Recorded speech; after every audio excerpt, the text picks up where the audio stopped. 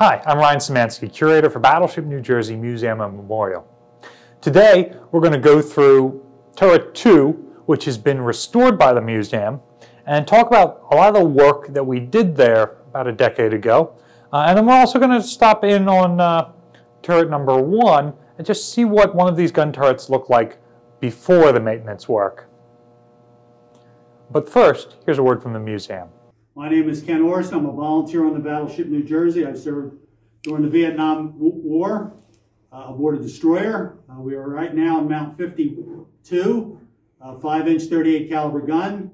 Takes a lot of work, man hours, plus materials to keep these guns active. They're very difficult without the hydraulics.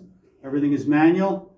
We'd really appreciate if you click on the link below and send us some donations so that we continue to repair our guns, keep them upgraded, and get more in operation. Thank you very much for your donation.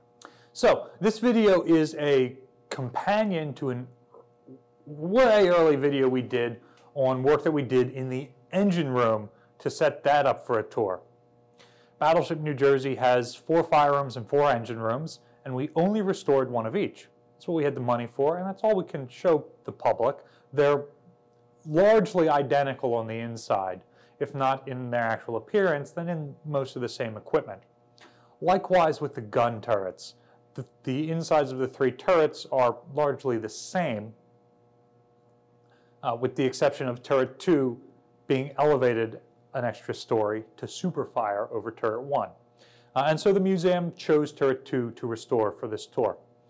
The gun houses, the top part of the turrets, had all been previously restored, and you can stop in on them on any regular self-guided tour. Actually coming down into the lower levels of the 5-story rotating structure took time for the museum to open, and we were open for close to a decade before we got around to this part. Not only did we have to restore inside there, but we also had to restore parts of the ship enough to get to these turrets. Normally, the turrets are accessed through the door under them on the main deck, which you see whenever you access one on a self-guided tour, or through a vertical ladder at the very, very bottom on 5th deck of the ship. So obviously guests aren't using a vertical ladder, and obviously coming in, going down 5 stories, and then coming up inside the turret's a little bit much, so we decided to cut a hole in the armored barbette to let people in. This hole had to be on 3rd deck or lower, because on 2nd deck we're above the armored citadel, which means that the barbette is not 3 inches thick like this, it's up to 17 inches thick. Because the barbette here is inside the citadel, it really is just structural in holding the armor and turret above it, and not thick fore armor. The belt has taken over for that. But above 3rd deck here, it has to have protection. Now, part of cutting these holes also entailed saving what we cut off, so that if the Navy ever takes the ship back, they can replace it. So as you come through here, you'll see that, and you'll also see the little step structure railing and electrical that was added into this. Part of this electrical is for fire alarms and emergency lighting. So some museum ships can get by with their original Navy emergency lighting, but in the state of New Jersey, they required a new and purpose-built system. So we had to retrofit that in. We are on the lower shell deck. There are 2 identical shell decks, one above us and then this one. And this one, because it's on 3rd deck where we're entering, is the one we chose to interpret. So we had to do some work chipping and painting in here. The Navy coatings have largely flaked off, so we had to completely paint the space. And we had to clean up the decks. In service, these decks would have been bare metal, but covered in oil. The oil keeps the bare metal from rusting, but it also allows you to slide the shells around on it relatively easily. So the volunteers spent forever and a day cleaning up the oil in here. And not only the oil that you move the shells on, but also the hydraulic fluid from the various motors and hoists that are used to rotate the turret and lift shells up, which has been leaking down.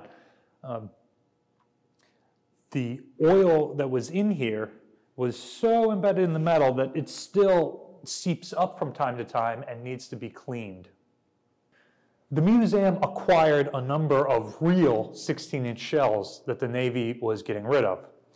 Our initial intention was to do like other museum ships, earlier museum ships, Massachusetts and Alabama and North Carolina had done, and use their crew, their volunteer staff, to load the shells on like they would have normally been and outfitted a shell deck. When those ships opened as museums in the 60s, their World War II era crew was still largely in their 40s. When we opened as a museum in the 2000s, and then opened this part in the 2010s, our World War II crew was less up to moving one-ton projectiles around. So we were able to acquire fiberglass reproductions of the shells. And I believe these came from Battleship North Carolina that was getting a new set. So we got the old set, and these our volunteers could carry in just like they used to carry the one-ton shells. These shells were donated to the ship and are part of the interpretation. So no, you cannot buy any of the fiberglass ones here or the real ones that we keep in other places in the museum. One of the last steps in the process, once everything else had been cleaned up, was trying to make the tour interactive. These original hoists to lift a one-ton shell couldn't be activated again, but we could buy a $100 hoist and a cable and hook it up to the original lever to lift a fiberglass shell. And so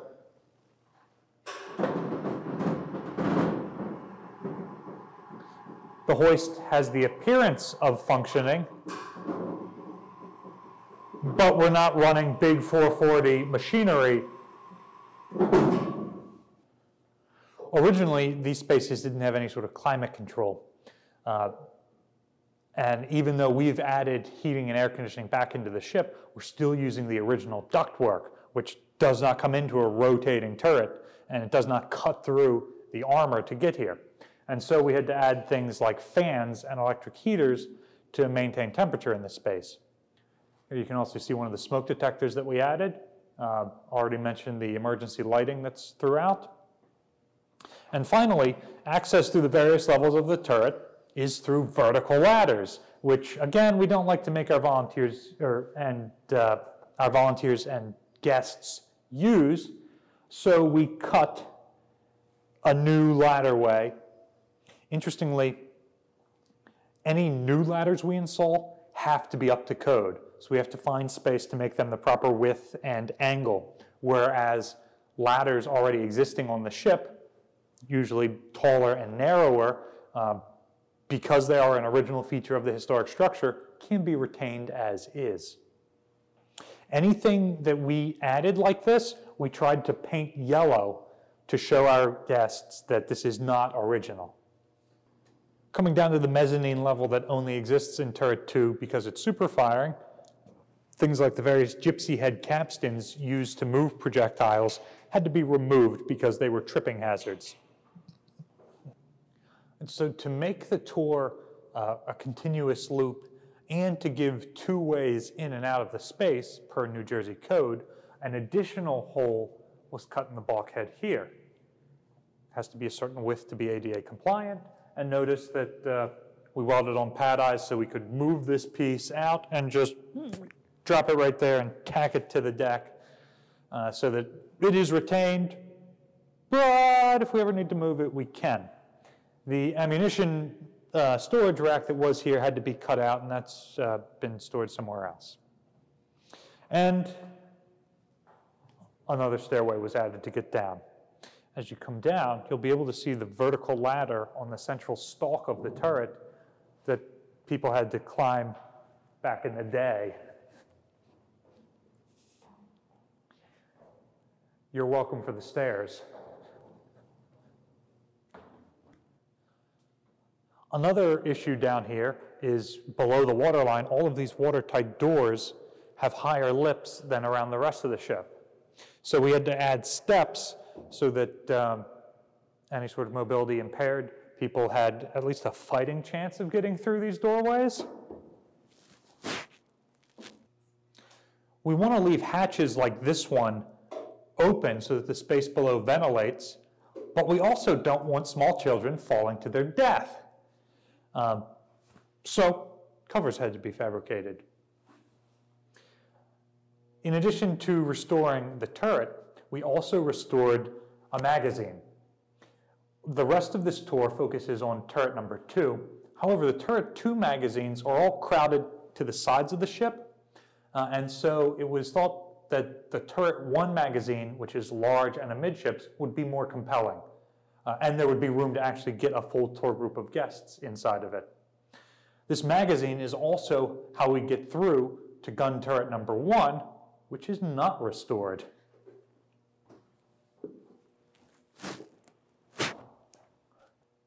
So, check out this inch-thick strike plate on the deck in the magazine where clearly they were dropping these powder canisters as they came through the door. And also, look at me struggle to get through this watertight door that's cut so high. So, having come through a couple of those really high knee knockers, we are now inside turret 1. Notice that there's no mezzanine level, so that deck directly above us is the lower shell deck. Notice the oil stains on the overhead where the grease on the deck has been leaking through. In here you can see that none of the lights work. These are all old fluorescent fixtures. Some of them don't even have covers. There's a lot of empty racks. It is possible that volunteers early on took equipment out of turrets 1 and 3 to fill in slots in turret 2, but I'm not confident of that or that it happened or which equipment it might be. You can see that the paint is peeling off in layers. The lower levels of primer seem to be pretty well intact, but all of these oil-based paints on top of them are just flaking off. The Navy switched to this white interior color in the late 80s, and by then they had stopped using lead paint. So we're pretty confident that it's oil-based layers, and so it's easy to just chip off and paint new stuff. Without climate control in this space, the temperature fluctuates greatly, summer to winter, winter to summer, back and forth, and that temperature change causes the paint to peel off even quicker. So it's much worse in an unclimate-controlled turret like this than it is in, say, a climate-controlled space like one of the spaces on the tour route, which we only have to paint every decade or so. You'll notice oil and hydraulic fluid on the deck. Not only did we replace light bulbs, we also changed them from fluorescent to LED, so they last significantly longer and cost less energy. You can see remnants of the original Navy dehumidification system, and you can also see equipment like this, clearly some spare part or something removed from the line that was just taken out and left here. And imagine the scrap value of all that bronze. Can't get it out of here now. If you want to use the ladder to get up to other levels, you certainly can, but I don't recommend it. If you wanted to go to a shell deck, that's how you would go. And then the Navy also slathered asbestos hazard signs in spaces like this one all over the ship. The Navy did go through these vessels when they were being reactivated in the 1980s, and they've removed most of the known asbestos. There was some retained in the engineering spaces, but any of the insulation that I've inspected in here, like this stuff around the fire mains, is fiberglass. But regardless, some poor shipyard worker was given a stack of these and told to go and paste them everywhere on the ship. So virtually every compartment starts with one of those. We have to do air quality assurance tests before we open a new space to the public. And so that is another step that we have to do while we're going through this process. And let's say we find a puddle of white flakes on the deck and it's not clear if that's paint or asbestos, although the size of this, it's clearly the paint chips. We have an outside company come in and remediate that. So a question that gets asked is the turret has to rotate. How do you get things like electricity into the various levels of the turret? Well, they all run through the catacombs underneath here, along 7th deck, up to this central stalk. And if you watch our catacombs video, there's a point in which we crawl into the space directly below this, and you can see this like spider leg arrangement of huge 440 power cables coming up this stalk. And this stalk goes all the way up the gun, which is why it's a good place to put the ladder that you use to access the various layers.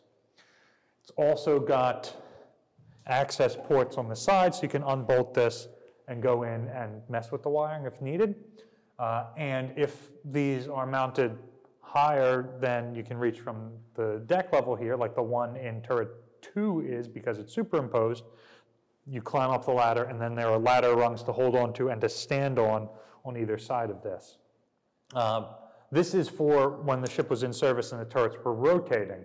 We don't rotate the turrets. That machinery doesn't work anymore. But because we have made cut-throughs all over the place, we were able to run wiring in through the side of the turret. If the turret was to rotate, all those wires would snap and our emergency lighting wouldn't work in there. But if that's what's happening, it's the least of our worries. Missouri is probably being attacked by aliens at that point. And so a process like this usually takes the museum about a year. We've got about 40 volunteers who would join in on a project like this. It takes about $250,000 to go through and do all the remediation and add all the new safety features and get the outside contractors in who need to come in, and then to buy the paint that is desperately needed in a space like this. We are in Mount 52 on the ship. We have 2 barrels here. We got a left and a right gun. They're 5 inches. The projectiles travel approximately 10 miles. This on the floor is where the powder canisters comes up. There'll be one sailor here just doing that. And the gun's projectiles will come right up here and be loaded here first, and then they're rammed in automatically. These guns run hydraulically. We have no hydraulics. Everything is manual, whether it's turning the gun turret, raising or lowering the barrels, loading, everything is manual. And we modify the gun so that we can just fire manual. It takes a lot of hours. We have a crew of about 6 gunner's mates or wannabe gunner's mates that work here. And we're on here weekly, firing the salute guns, and our quad 40 also. It takes them a lot of man hours, and much better in the summer. It's harder in the winter time with the cold temperatures, as these units usually had about 10 heaters in there to keep everything warm. So everything stiffens up in the winter, needing more exercise, more lubrication, and it takes many hours. You could be 20, 30 hours a week working on these guns just to keep them going. I am speaking to 2 people, gunner's mates and those that are not a gunner's mate. So if you gunner's mates have a problem with me, I am a PT, and it's the best I can do. These are our 5-inch rounds. They're a little shorter. We've cut them and modified them, put black powder in them, and then we will load the gun and then fire.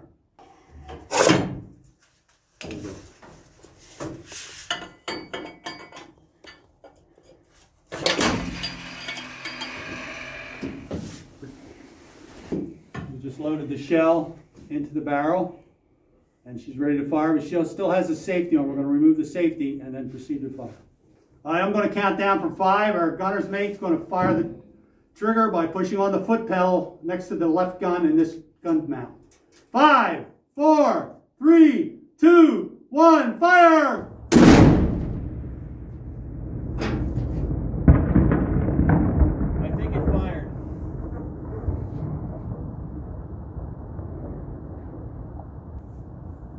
Start your tour off with a bang. For a donation, you can fire a 40mm saluting gun. 5, 4, 3, 3, 2, 1, fire! Anyway, if you would like to support capital projects like restoring a space like this, there is a link in the description below. The Battleship receives operating support from the New Jersey Department of State, and also from a number of other places, including viewers like yourselves. And your support has allowed us to go from making 1 video a week to making 5 videos a week. So remember to like, share, and subscribe so that you're notified when we put out new content like this. Also, if you have any questions about what you've seen, the work that's done here, or ways you can volunteer on board, check the comment section down below. Thanks for watching.